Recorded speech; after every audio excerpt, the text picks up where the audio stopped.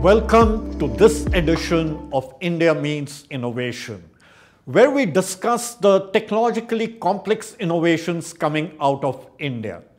Today we have with us an exciting ultra deep tech startup from India called QPiAI. And we have Nagendra Nagaraja, founder and CEO of QPiAI with us. Welcome, Nagendra. Thanks. Thank you very much. QPiAI.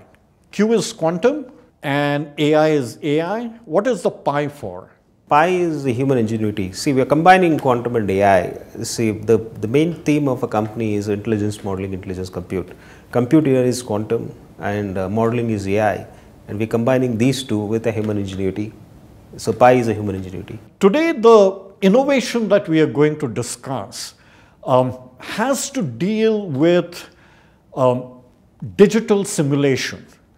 And digital simulation is at the core of the SDX world, the software-defined everything world. All digital design, digital twins, digital simulation is mathematics at its core, extremely compute intensive. Let's say a car collision digital simulation.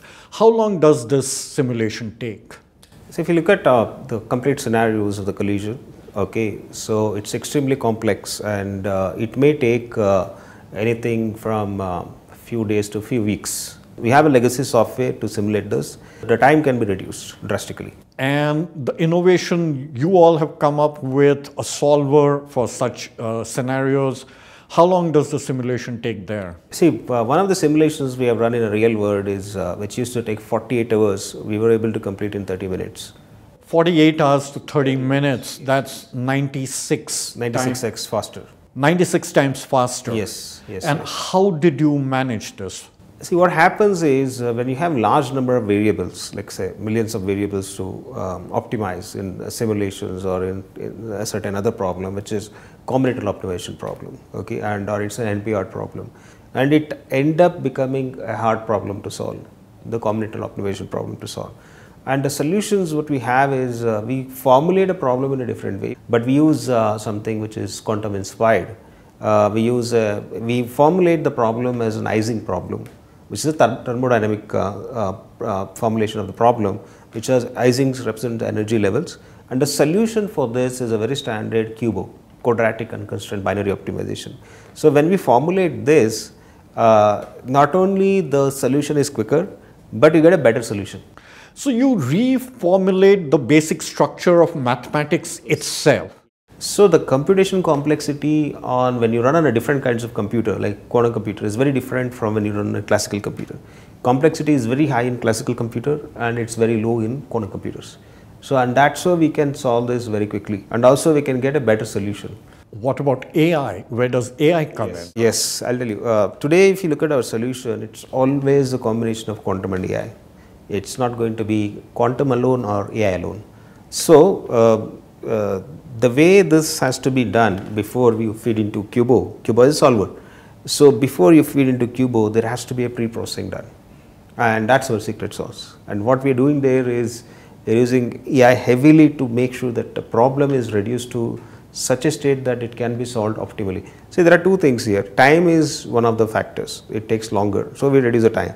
But also the quality of solutions. Your innovation does almost 100x faster. 1000 is also possible on real quantum computer. Does it reduce the compute requirement? Compute requirement also, because what happens is, since we are using AI as a front end, that will reduce the overall space and that will reduce the compute requirement. So how much does the compute requirement come down by? So we have seen at least almost 60%. Which has a direct impact on sustainability. Absolutely. In fact, even SGD sustainability goals, quantum computer ticks all the boxes. Either discovering a new material, or actually reducing the emission of the gases, or actually reducing the amount of electricity consumed. So what you're saying is, what appears to the outside world as a problem like supply chain, logistics, or creating new materials, at its core, it is a mathematical problem. Absolutely, yes. When you see the what does a computer do? It just solves the mathematical problem. And what we are saying is, you are using a computer which really is not efficient in solving those problems, neither in formulating them properly.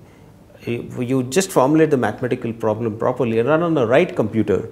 So this will give you the best results for these big problems what we have.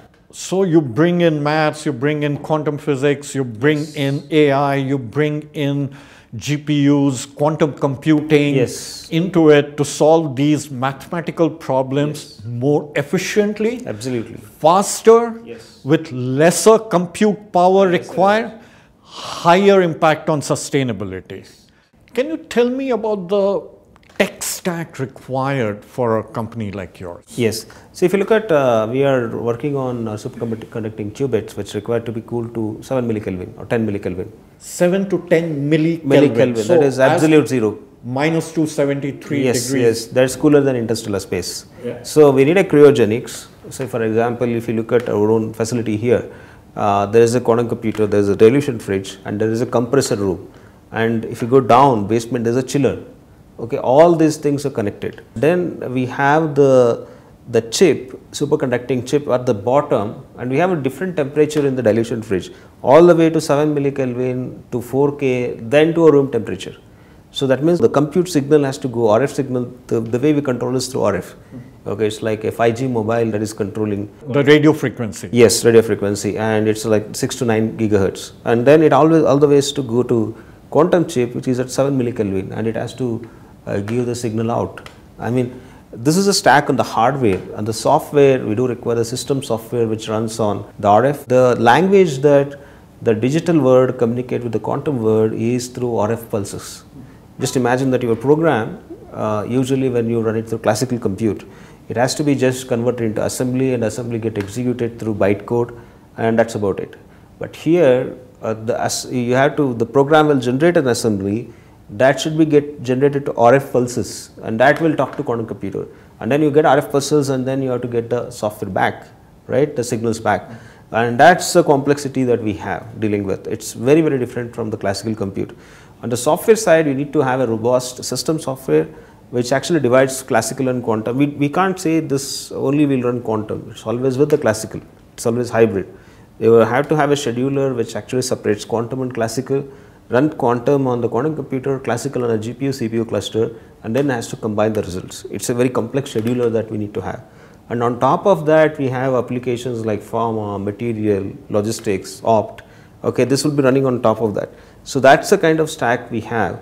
And we have built our own controller called QPiAI Sense, which is RF controller of quantum computer, and we're optimizing more. And we also try to put error correction decoder on that. So this is more complex than a GPU. Currently GPUs are inefficient to do the error correction. We need a dedicated chip. Okay, so this is a complexity of a stack we have. So you're designing your own chip? Yes. So we are designing multiple chips. One is a superconducting chip, which is a QPU, and other is an error correction decoder, which is a digital chip. And all of this is being designed here by your team in Bangalore. This involves entire, innovation in the computing, not only on the physical layer, but also the software, the OS, the scheduler, and also networking. And in all of this, you are racing to be the best in the world. Absolutely, no doubt about that, yes. That's our vision. That's our vision. This is a great, great example of India means innovation. Thank you, Nagendra, and congratulations. Thanks a lot, and thank you very much.